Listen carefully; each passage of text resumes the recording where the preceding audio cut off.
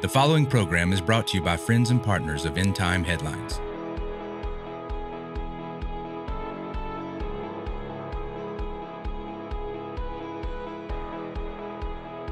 What's going on, everyone? This is End Time Headlines. It is Monday, March 28th, 2022. It's about 15 minutes after 1 p.m. Eastern Time, and I want to welcome you to the broadcast today. Again, if this is your first time joining us, in the comment section below, depending on which platform you are joining us from, be sure to let us know where you guys are joining us from and that you are new. We'd appreciate to hear from you. Before we get started on today's podcast, again, we want to encourage you to download our free app and subscribe to our main website. Again, endtimeheadlines.org, endtimeheadlines.com is going to be our main website where you can subscribe. You go to there and visit, hit the subscribe button, get our daily digest, or again, download the free app, or you can do both. You can get the app available on Apple, it's available on Android, and it's free for your convenience. And there's where you're going to find all of our latest headlines. You can be notified every time we share a new article, and you can be notified of our latest podcast that will be available for your convenience to either listen or to watch, or both at your leisure. So today I'm going to be dealing with an interesting subject today. I'm going to be talking about the Bema versus the Great White Throne Judgment. The Bema versus the Great White Throne Judgment. This is something that is more of a teaching than it is a prophetic update today, or a prophecy update, or anything in that nature. But this is something that is going to impact every single human being, young and old, despite what ethnicity you are, what background you are, what denomination you're from, if you're affiliated with church or if you're not affiliated with church, whatever. If you are alive and your heart is beating, it will impact you regardless. So we're going to get after this thing. I'm going to give you a verse of scripture here. This is Hebrews 9:27. Hebrews 9:27. And it is appointed for men to die once, but after this, the judgment.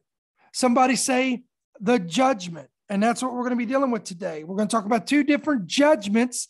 One is a judgment for the believer, and another is for the unbeliever. So let's talk about, we'll start out with the Bema.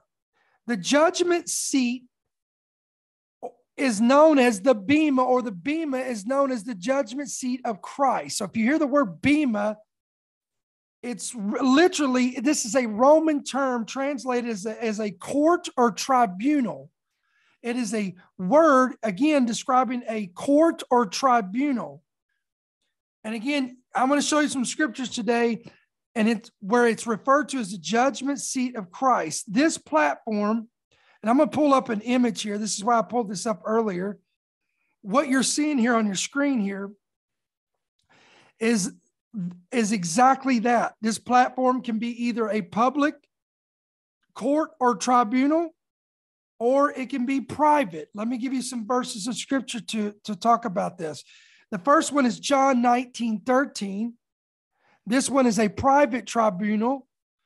And it says this in John 19:13, when Pilate therefore heard that saying, he brought Jesus out and sat down in the judgment seat in a place that is called the pavement, but in Hebrew, it's called Gabbatha.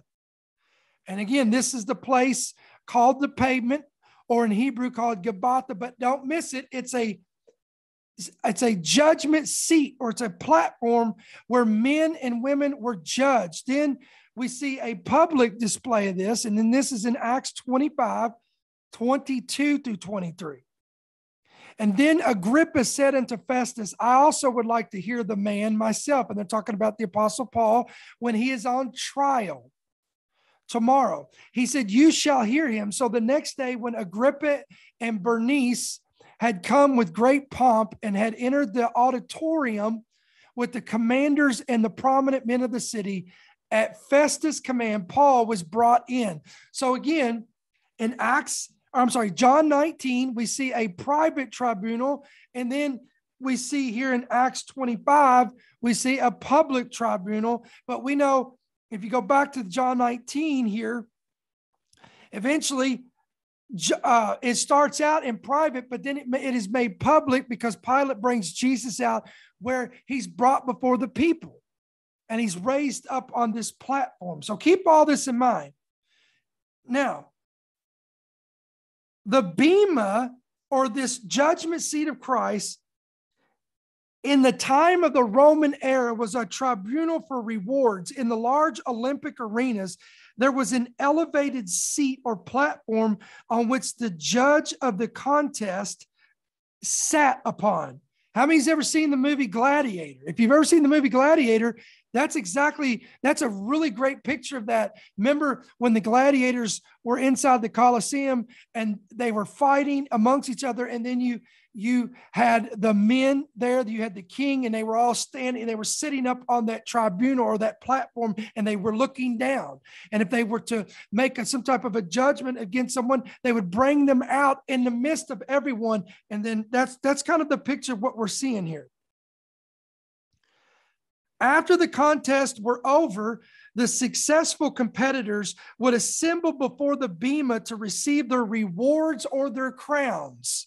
Now, this is very important because when we start talking about the Bema of the believers and we say the judgment seat of Christ, we automatically think of condemnation or we think of something negative, but this is actually a positive thing.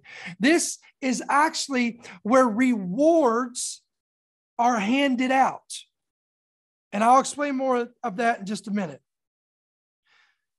The Bema was not a judicial bench where someone was condemned. It was a reward seat. Likewise, the judgment seat of Christ is not a judicial bench. I want to clarify that.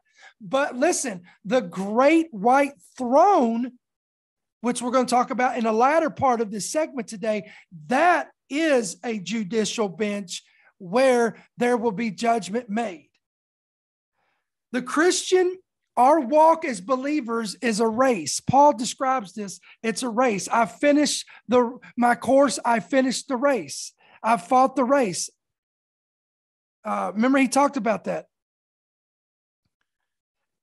And the divine umpire, if you would, is Christ. When the believer's race is completed, every believer will be gathered before the Bema or the judgment seat for the purpose of examining each one's life and giving the proper reward according to each. Now, let me give you some scripture on that.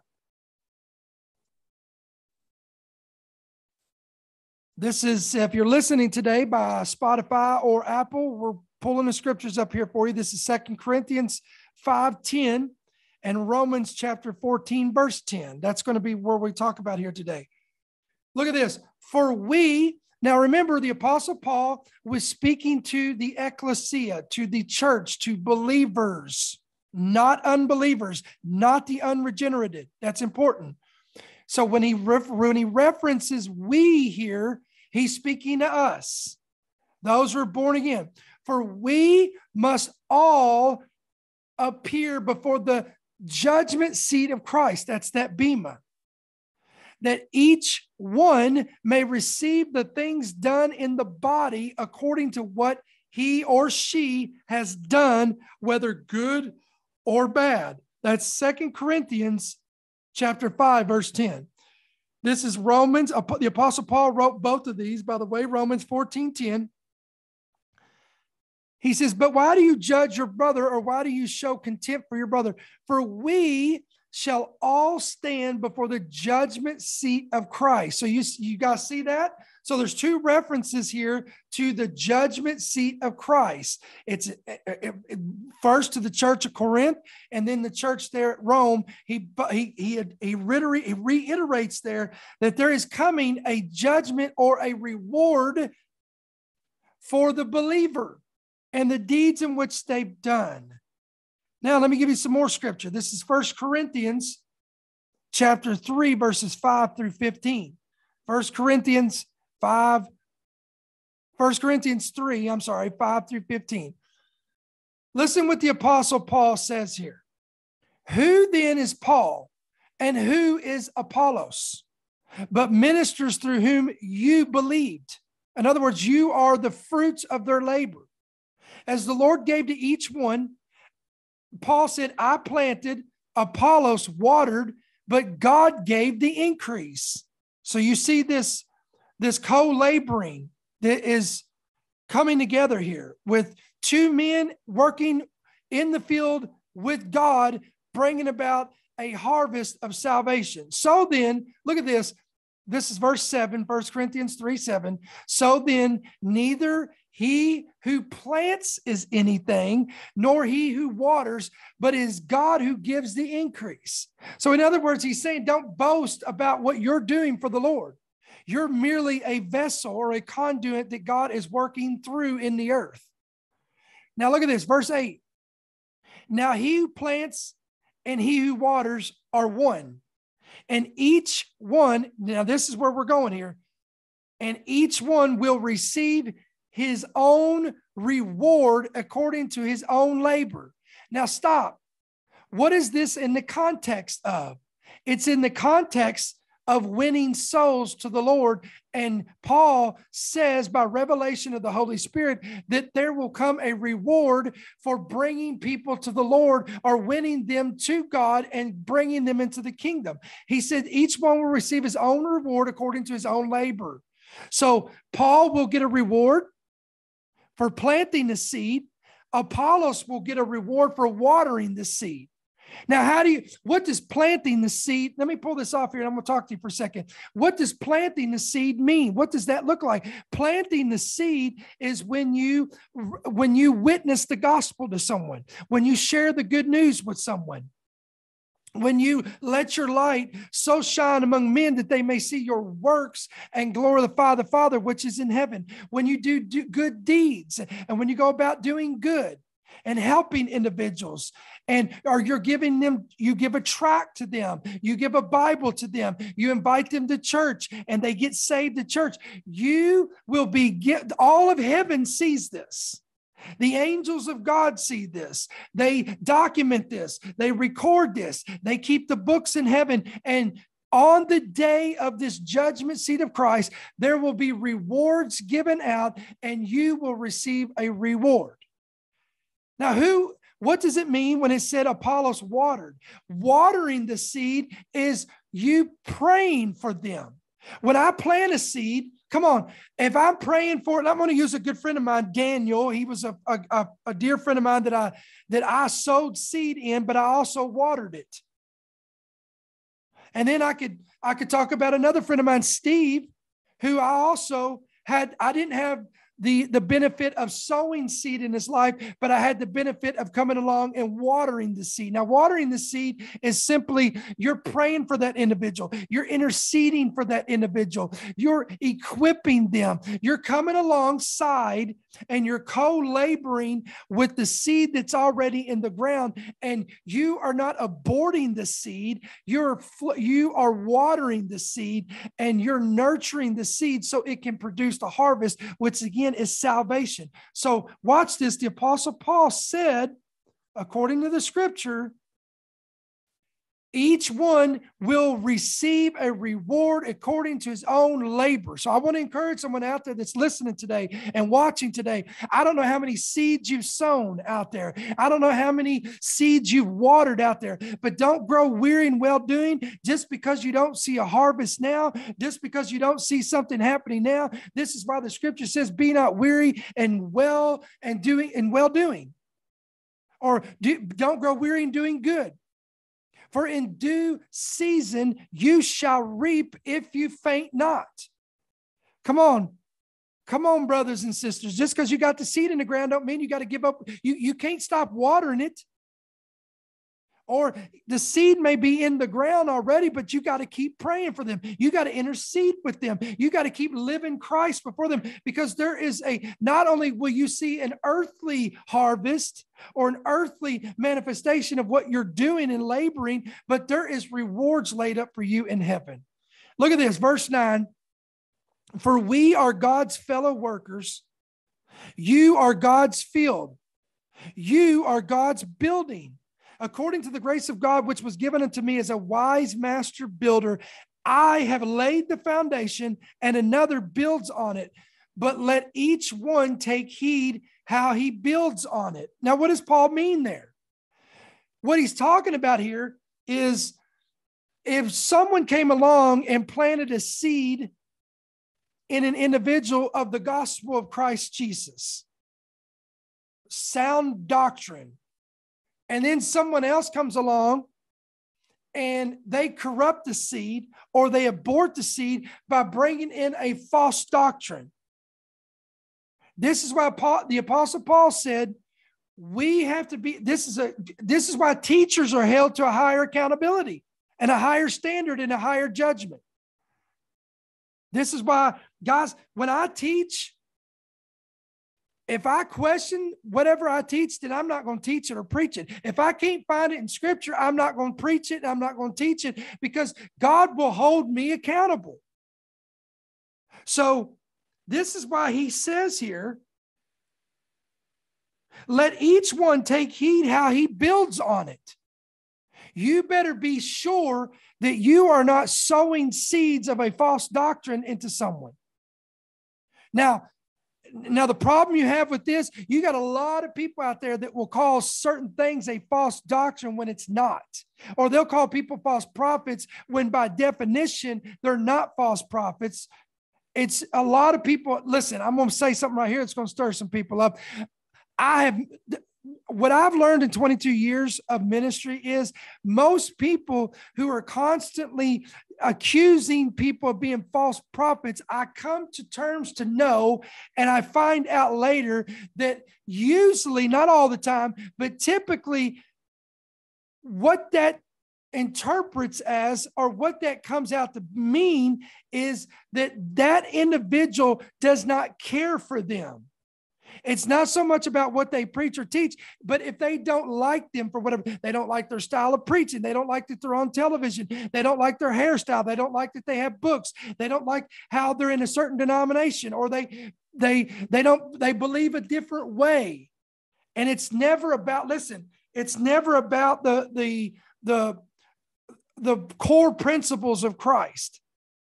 Do they believe Jesus Christ is Lord? Do they believe that Jesus Christ died and rose again on the third day? Do they believe he came in the flesh and he died for us and he gave his life as a ransom? Do they believe in the cross? Do they believe in repentance? Do they believe in salvation? So if they've got these things right, guys, but they may be in a denomination that you don't like, or some people believe, listen, there's some people that say, everybody on Christian television is a false prophet, and that's not true. That's ridiculous. I'll tell you right now, if a slot came open for our ministry to be on Christian television and it was paid for in full, I would take it. Why? Because it's an opportunity to reach more people for the gospel. But you got some weird mindsets out there, so we got to be careful with that. But nevertheless, I don't want to get hung up on it. I want to talk about this. Let me go back here. But what I'm saying is, guys, just be careful when you do make a judgment against a brother or sister. Make sure it's biblical and make sure it's based on something that is not your opinion or your like or dislike or your preference about them. Okay, that's all I'm saying. All right, now here we go. Verse 11, 1 Corinthians 3:11. For no other foundation can anyone lay that which is laid, which is Jesus Christ. Because every other religion is going to crumble. It's going to fall. It's not going to hold up. Now, if anyone builds on this foundation, well, look at this. With gold, silver, precious stones, wood, hay, or straw, each one's work. Now, I know this stirs up a lot of brothers and sisters that don't like to talk about believers and work. They're hung up on, and listen, I believe that we are saved by grace through faith and not works, lest any man should boast. I don't believe you can work for your salvation. I believe it is a free gift from God. But when you are saved, you work for the kingdom. You win souls to the kingdom. You preach the gospel where you're at, wherever your platform is. You witness to individuals. You live a life set apart for Christ. You begin to walk out sanctification and holiness and righteousness unto Christ. You don't get saved so God can, listen, you don't get saved so you can go and continue in the same life that God delivered you out of. Hello. And I could completely destroy anyone who differs with that. I can go through the book of Romans and prove that. I can go through all of Paul's writings and talk about and show you where Paul emphasized that he died daily, putting his flesh, crucifying his flesh, walking in the spirit and not walking in the flesh. And so he's not fulfilling that. And bringing about death by walking in the flesh. But again, look at this. He says, everyone's work will be revealed and it will be clear for the day. Somebody say the day. The day will declare what day? The judgment seat of Christ, the Bema. Because it will be revealed by fire, and the fire will test each one's work of what sort it is. So here's the bottom line. And let me read the rest of this. If anyone's work which he has built on it endures, he will receive a reward. If anyone's work is burned, he will suffer loss, but he himself will be saved, yet so as through fire. Did you hear that? You got to hear that last part there. If anyone's work is burned, he will suffer loss, but he himself will be saved as yet though through the fire. So we're not talking about a salvation issue here. Because listen, you won't even make it to the Bema seat or the judgment seat unless you are saved. So that's not the issue here. The issue here is the rewards that will be handed out, what you're doing for Christ, what you're doing for his kingdom. Will it stand the fire? And if it stands the fire, will it come out as precious gold, silver, or precious metals? Or will it be wood, hay, or stubble and burned up? Now, how could it be? How could your works and your intents for God be burned up? Because perhaps it's ill motive. You have an ill motive intent. Your intent is for dishonesty. It's for popularity. It's so you can get more followers. It's so you can get an earthly gain and notoriety. And you're fleecing the flock. You're taking it. You're propagating the gospel for dishonest gain or whatever. And the list goes on and on and on. You're taking advantage of people. You are, you're sexually molesting people. You're causing them to sin in the name of Christ. And remember the Bible, where the Bible says that many shall come unto me on that day, and he'll say, depart from me, I never knew you. So there's going to be a lot of individuals. This is a scary part right here. There's going to be a lot of individuals that's going to be secured there, and they're going to be believing that they're going to stand before this judgment seat of rewards. But they're not even going to make it here. They're going to end up at the great white throne judgment. And then God is going to explain to them why. And he's going to say to them, depart from me, you worker of iniquity. And then they're going to testify and say, Lord, did we not prophesy in your name? Did we not heal the sick in your name? Did we not do great things in your name? But he's going to say, but he's going to call them a worker of iniquity. They profess to know Christ. They did things in Christ's name, but in private, they were a completely different individual. They practiced adultery. They practiced abominations. They led people astray. They were liars. They were murderers. And the list goes on. And we'll talk more about that when we get to the great white throne judgment of this. Don't miss it. The participants in the judgment seat of Christ are members of the New Testament church. And these are individuals who have trusted Christ as their Savior from the day of Pentecost until the coming of Christ for his church. It does not include the Old Testament believers because they were already, remember listen, if I get into this, it's going to take another 45 minutes, but they were judged under the law of Moses. When they died, they went into an underground chamber in the center of the earth called Abraham's bosom. You can find that in Luke 16. There was a compartment under the earth called Abraham's bosom, and it was separated by a great gulf fix. And above was Abraham's bosom. Below was Hades or hell. You can read about that in Luke 16 in your own time. And there was a separation of the righteous and the unrighteous.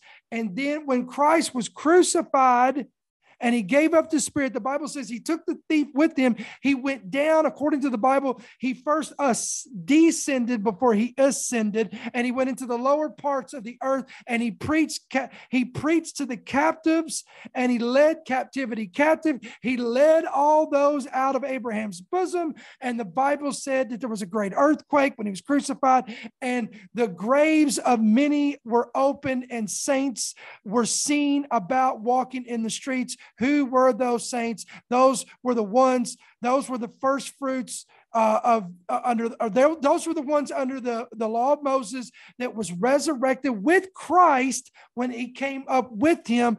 And you say, where did they go? They came out of the grave. I believe Acts chapter 1 tells us that when Christ ascended unto the clouds, those saints went with him, and they are currently with him. 2 Corinthians chapter 12, the Apostle Paul said, I know a man, whether in the body or out of the body, I cannot tell, but he was caught up and went into the third heaven. And he's talking about paradise, and it's located under the throne room of God. I told you I shouldn't even open this can of worms. You can find that in the book of Revelation, and it's currently present tense. To be absent from the body is to be present with the Lord. The righteous no longer go down below, but the righteous go up, and they're seated, and they're waiting under the throne room of God. John saw them. It's his writings in the book of Revelation, and they are resting. The ones that are killed during the tribulation and make their robes white, they will also be there until the end of all things is fulfilled. But what happened to Hades? What happened to Abraham's bosom? Abraham's bosom just changed locations. It was moved from below in the center of the earth to paradise, 2 Corinthians chapter 12. And then the Bible says, Isaiah says that hell enlarged itself. So now when individuals die who do not have a covenant with God, they don't go up, they go down into a lower chamber of the earth called hell or Hades. And this is a temporary confinement, and they will eventually be released to be judged at the great white throne judgment, which we will talk about in just a second. Everybody take a deep breath. Everybody, just give me just a second. That was a lot. I gave you in 10 minutes what should take an hour to preach or teach on. We did a whole teaching on this. You can find it on podcasts. You can find it on archives on YouTube. And I go into great more detail than that. But nevertheless, there will be rewards given to believers at the Bema judgment. The foundation in which Paul is speaking of here is the foundation of the cross, or the atoning work of Christ and his teachings. This was the core foundation of the churches that were established through the Apostle Paul. At this future Bema judgment of Christ, all believers will be judged based on words and works. It will be judged by fire. Again, we brought that up. And the rewards will be given to believers if they abide and remain. Now, what are they going to do? These rewards will be crowns that will be given out. Now, what are we going to do with these crowns? Well, I can tell you, according to the book of Revelation, the 24 elders, they cast their crowns before, come on, the King of Kings and the Lord of Lords. So we as believers, this is why it's essential that we get rewards or we get crowns so that we can lay them down at the feet of Christ. Come on, somebody. I don't know about you, but I want to be a participant in that. David said, and that you, O Lord, are loving. Surely you will reward each person according to what he has done. Matthew 16:27, for the Son of Man is going to come in his Father's glory with his angels, and then he will reward each person according to what he's done. Did you see that? That's Matthew 16:27. Now, I want to shift gears, and let me pull this off here for a second. I want to go to the book of Revelation, chapter 20.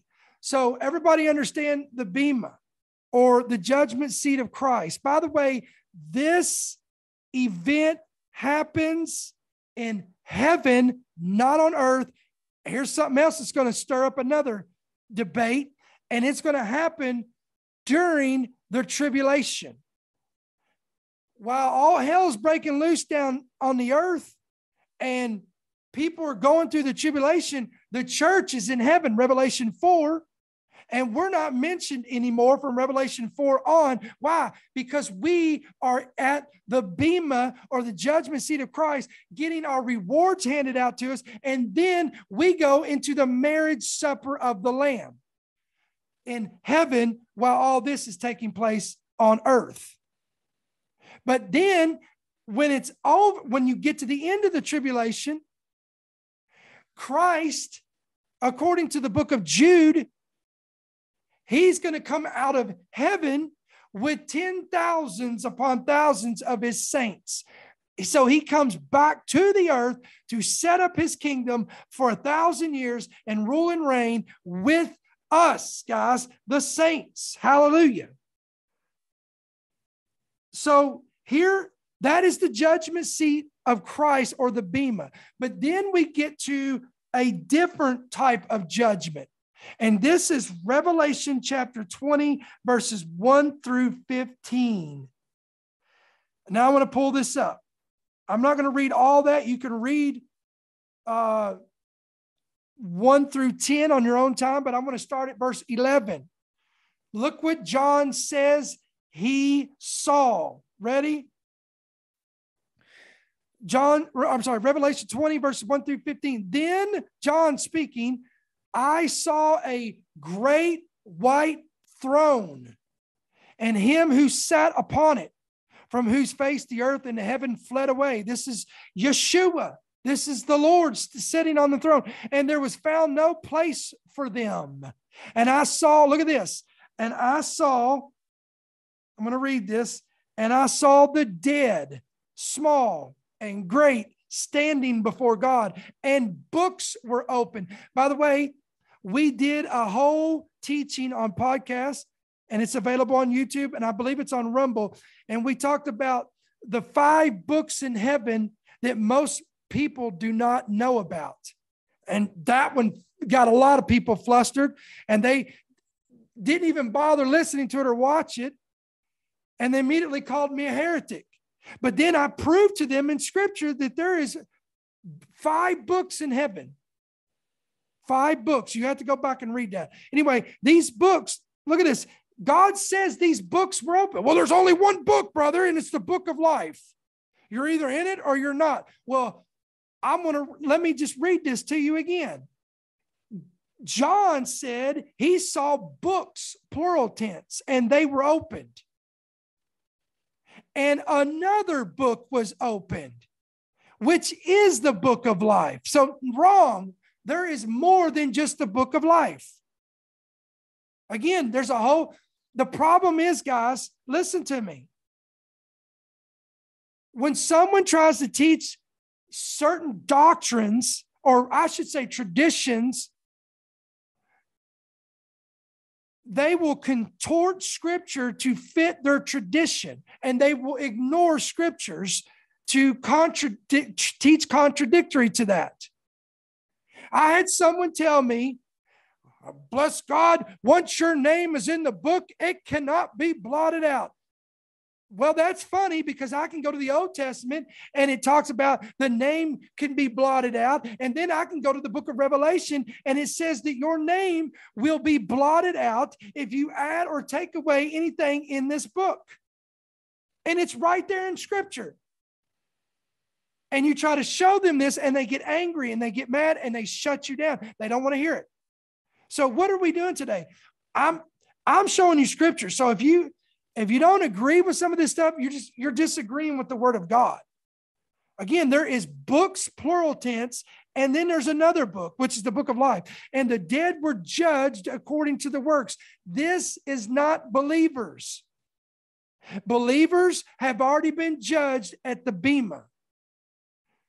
I'm going to prove it. Ready? And the dead were judged according to the works by the things which were written in the books.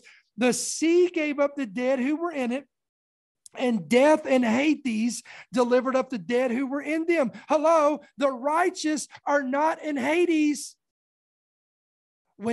Listen, if you're serving Christ and you're in Christ, to be absent from the body is to be present with the Lord. You're not in hell. And they were judged, each one according to his works. Look at this. And then death and Hades were cast into the lake of fire. This is the second death. And here's the key, guys. Anyone not found written in the book of life was cast into the lake of fire. Again, if your name was not found in the book of life, you would not be at the judgment seat of Christ to begin with. Context is everything. The Apostle Paul in 1 Corinthians was addressing believers, not unbelievers. This final judgment, this right here, my friend, is where every knee will bow and every tongue is going to confess that Jesus Christ is Lord. I'm talking about Hitler's going to be standing there and he's going to bow his knee and he's going to confess that Jesus Christ is Lord. I'm telling you, Saddam Hussein is going to bow his knee and he's going to confess that Jesus Christ is Lord. I'm telling you, every wicked murderer, every wicked pedophile, every wicked adulterer, every wicked liar, every terrorist, every individual that renounced Christ, denied Christ, that every individual that fits the bill, whose name is not found in the Lamb's book of life. I'm telling you, every wicked, perverse organization that we have on this earth that promotes the shedding of innocent blood, that promotes abominations, and that promotes all that nonsense, they will stand before this judgment called the Great White Throne Judgment, and they may have cursed God on this side of heaven, but I can tell you one thing, when they get to this Great White Throne, they are going to bow their knee, and they're going to say, Jesus Christ is Lord, whether they like it or whether they not. And let me give you some scripture for that too, for everybody. Well, I don't believe that either. Philippians 2:9-11. Therefore, God also has highly exalted him, who? Jesus, and given him the name which is above every name, that the name of Jesus every knee should bow, of those in heaven, this is angels or saints that have already died in him, and of those on earth, those that would be alive during the 1,000-year millennial reign, at the end of this, when the Great White Throne Judgment takes place, and of those under the earth. This is hell or Hades, for those who have died and that are in hell right now, waiting. Don't misunderstand what I'm saying. They're being tormented. The Bible says it's the worm dies not, outer darkness, weeping and gnashing of teeth. It's burning, Luke 16. The rich man said, please send Abraham down here so he can cool my tongue in this flame of torment. It's not, listen, hell is not a metaphor. It's not an allegory. It's not a parable, and it's not make-believe and mythology. Hell is literal. Heaven is literal. Let me go back. Let me pull this back up here again. Look what he says. That every tongue should confess that Jesus Christ is Lord to the glory of God the Father. That's Philippians 2, 9, and 11. Now listen to me. I'm going to blow your mind on something else. Did you know that entire nations will be judged and they will stand before this great white throne judgment?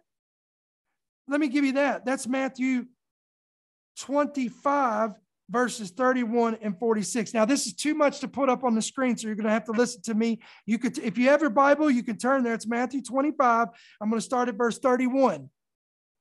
Again, Matthew 25. When the Son of Man comes in his glory and all the holy angels with him, then he will sit on the throne of his glory. All the nations, I said all the nations, will be gathered before him, and he will separate them one from another as a shepherd divides sheep from the goats. And he will set the sheep on his right hand, but the goats will be placed on his left hand. And then the king will say to those on his right, come, you blessed of my Father, inherit the kingdom prepared for you from the foundation of the world. And he goes on, he says, for I was hungry and you gave me food, and thirsty and you gave me drink, and I was a stranger and you visited me. I was naked and you clothed me. I was sick and you visited me, in prison and you came and visited me there. And then the righteous will answer and say, Lord, when did we do this? And he'll say, as much as you've done it to my brother, and you've done it also unto me. Now look at this. But then he will say to those on his left, I was hungry, I was thirsty, I was naked, I was a stranger, I was in prison. You didn't feed me, you didn't clothe me, you didn't give me drink, you didn't do any of these things. And as much as you didn't do it to them, you've done it directly to me. God takes that personal. Now look what he says here in Matthew 25, 31 and 46. And these who, the ones on the left, nations, and these will go away into everlasting punishment, but the righteous into everlasting life. So for all the individuals that complain about America, why does America always get involved in the affairs of other nations? They're always trying to stick their nose in everybody else's business. They're always trying to provide help. They're always trying to provide relief. They're always trying to provide food. They're trying to provide shelter. They're trying to provide water. Listen, I, as an American, am thankful that the nation that I represent, or that I'm a citizen of, is fulfilling this by giving to the poor, helping the needy, helping the orphans, and doing these things. Is America perfect? No. Do we have government corruption? Absolutely. Do we make it all right all the time? No. Not by any means. We missed the mark, and because leaders lead us astray. But I'm talking about, as for the most part, America has been one of the most giving nations in the world. And I don't know about you, but that is a big deal to me. Now, watch this. We're going to go to a whole other level here. Look at this. 1 Corinthians 6, 2 and 3. At this judgment, at this great white throne judgment, you ever wondered what the saints will be doing? Us? Look at this. 1 Corinthians 6, 2 and 3. Do you not know that the saints will judge the world? Did you know that?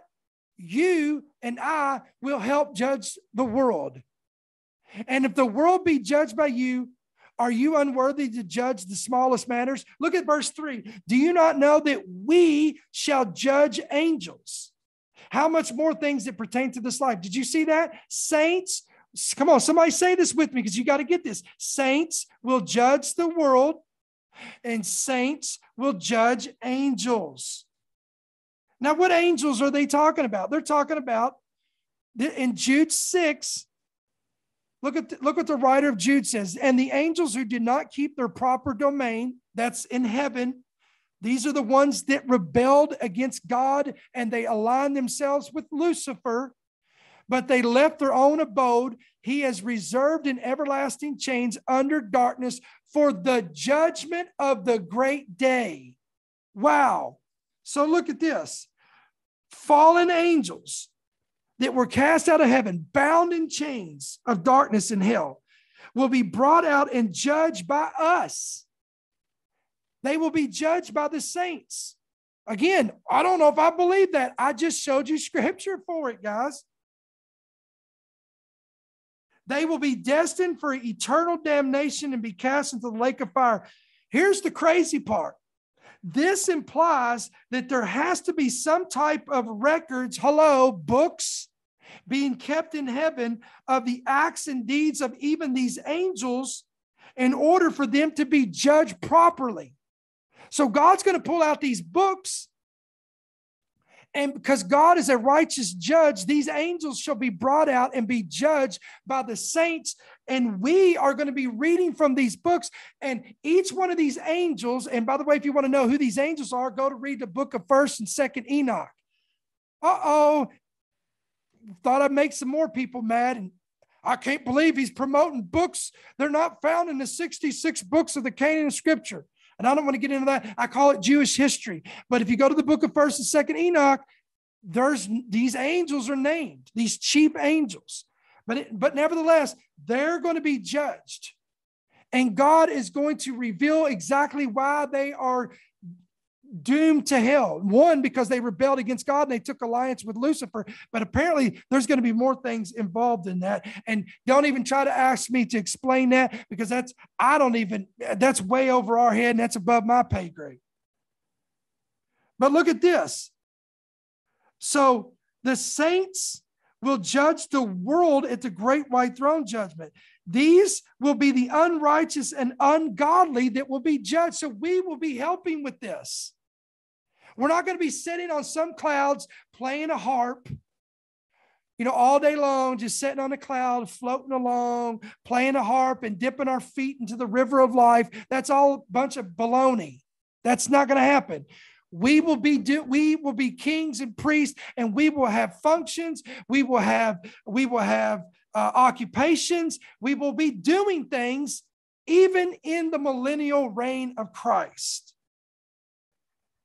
Now, let me give you some more verses on this great white throne judgment and the judgments that are coming. Look at this. This is Matthew 11. We're almost done, guys. We're going to close right after these two scriptures here. And then we're going to pray for some folks. Matthew 11, 23 and 24, and Matthew 12, 41 and 42. Let me say it one more time for the folks that are listening and not watching. Matthew 11, 23 and 24. And then we're going to go to Matthew 12, 41 and 42. Look at this. Jesus speaking. He's speaking to Capernaum. He says, "Oh, and you, Capernaum, who are exalted to heaven, will be brought down to Hades. For if the mighty works which were done in you had been done in Sodom, it would have remained until this day." Look what he says in verse 24. "But I say to you that it shall be more tolerable for the land of Sodom in the day of judgment than for you." Now, is he speaking about the Bema or the judgment seat of Christ? No, he's speaking about the great white throne judgment, Matthew 25. The men of Nineveh in Revelation 20. I believe, was it Revelation 20? I want to make sure I got that right for those listening and not watching. Yes, Revelation 20. All right. Then Matthew 12, 41 through 42. "The men of Nineveh will rise up in the judgment with this generation and condemn it, because they repented at the preaching of Jonah. And indeed, a greater than Jonah is here. The queen of the south will rise up in the judgment with this generation and condemn it. For she came from the ends of the earth to hear the wisdom of Solomon. And indeed, a greater than Solomon is here." So you see here that there is an emphasis on this judgment that's coming to nations. A judgment that's coming to angels that revolted against heaven. A judgment against all, great, rich, poor, small, regardless of what ethnicity, what background, whatever. All of us, guys, are headed to one of two judgments. So today, this is what I want to end with. I want to make sure, because on my watch, let it not be said of me that I did not give anyone the opportunity to make things right with God, to get their name in the Lamb's book of life so that they can be found written in that book. So that, listen to me, friends, really clear. You do not want to be at the great white throne judgment. You and I want to be found at the judgment seat of Christ, the Bema judgment, where we are given rewards and not condemned unto eternal, everlasting fire. So you say, and you're listening to this today, and you say, well, Brother Ricky, how do I make that assurance? It's simple. You receive the free gift. The book of Romans says, if you believe on Christ, if you believe that Jesus Christ died and rose again from the dead and he's seated at the right hand of the Father, if you believe on him in your heart and you confess that Jesus Christ is Lord, the Bible says you shall be saved. So right now, where you're at, if you're watching, if you're listening, and you don't have a relationship with Christ, you've never said yes, you've never accepted him into your heart, I want you to repent of your sins where you're at. The Bible says if you confess your sin before him, he is able and just to forgive you and cleanse you of all unrighteousness. He can wipe your slate clean. He can forgive you of your sins. He'll put your name in a Lamb's book of life. And the Bible says that all of heaven, you may not be able to hear it right now. You may not be able to see it right now. But if you say yes to him today, all of heaven will rejoice. And even the angels of God will rejoice in heaven over one sinner that gives their heart to the Lord. So friend, don't put it off today. Repent where you're at. So it's simple. Listen, I'm going to pray a prayer and you can repeat what I say, or you can pray your own prayer. There's very few times I say, repeat this after me, because I want it to come from your heart. But I'm going to lead everyone in a prayer today. And listen, if you've never known the Lord, or if you're backslid today, you're not right with God, and you know you're not right with God today, now's your chance. We're going to pray right now. Father in heaven, Lord Jesus Christ, I come before you today and I ask you to forgive me of all my sins. I ask that you to forgive me of my transgressions, my iniquities. I ask that you would wash me in your precious blood today. Lord, I thank you that you died for me on the cross. You made atonement for me on the cross. Lord, I thank you that you made a way for me to go and be where you're at. And Lord, I thank you that from this day forward, I choose to serve you, not just me, but I choose to serve you with my whole mind, heart, soul, and strength. I choose you as for me and my house, my wife, my children, we choose to serve you, to follow you, to put our faith in you, and to put our trust in you. Today, Lord Jesus, I renounce all ties and connections with my former life, whether it be addictions, whether it be soul ties. I renounce any kind of perversion. I renounce sin. I renounce false gospels, false doctrines, cults, witchcraft, sorcery, new age. I renounce all these. I renounce the kingdom of hell and Satan himself. And today I embrace the Lord Jesus Christ and the kingdom of heaven. Today, I say yes to the Lord. And today, and from this day forward, Lord, I pray that you would lead me, that you would direct me, and that you would guide me, and that you would order my footsteps. You would show me the church I need to attend to. You'll show me where I need to be a part of. I thank you, Father, that you're going to speak to me when I read your Bible, or speak to me through a word. Faith comes by hearing, and hearing by the word. That you are going to instruct me and lead me and guide me all the days of my life. And I pray this today, and I believe it, and it's in Jesus' name I pray. And all God's people said, amen and amen. Listen, friend, regardless on which side of the tracks you're on, if you prayed that prayer with me or something similar to that, we welcome you to or back to the kingdom of heaven in your rightful place. Listen, remain strong, keep enduring until the end, whatever that looks like for us. Some of us, we're gonna die in the flesh, and we're going to go to 2 Corinthians 12 and wait until the end of all things.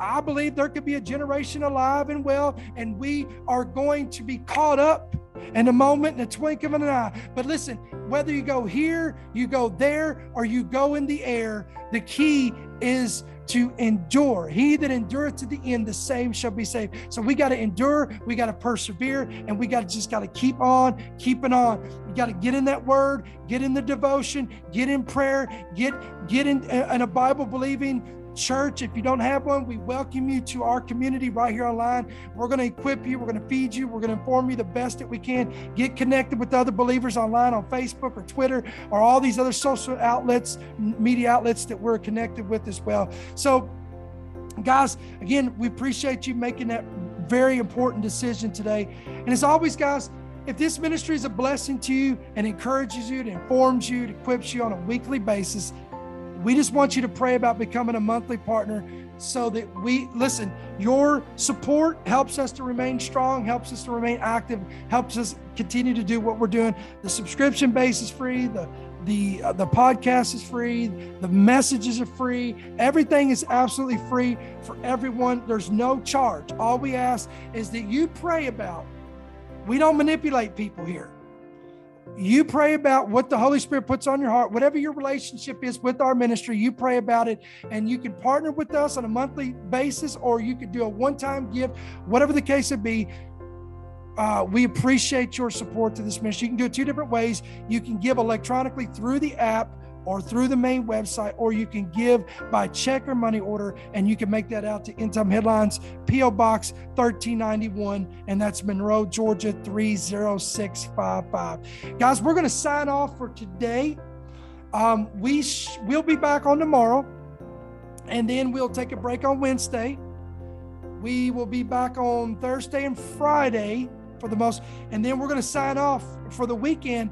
And we may not be back on next week. I'll let you know more, but at least I know we'll be off Monday. My family and I is going out of town, so we won't be back until I want to say Tuesday or Wednesday, but we'll keep you updated on what's going on with that. But again, be looking for us on Tuesday and Thursday and Friday this week. We're going to bring you some more podcasts. I don't know exactly what we're going to be talking about yet. A lot of these things we pray about the night before, and whatever the Lord puts on my heart, that's what we kind of just go with. And so we'll have that up and ready for you. But until then, may the Lord bless you, may He keep you, and may His countenance shine upon you in Jesus' name. God bless you guys. We'll see you tomorrow. Thank you for listening to the End Time Headlines podcast. We pray that you've been blessed and equipped by today's message. For more information about how you can help partner with our ministry, please visit endtimeheadlines.org.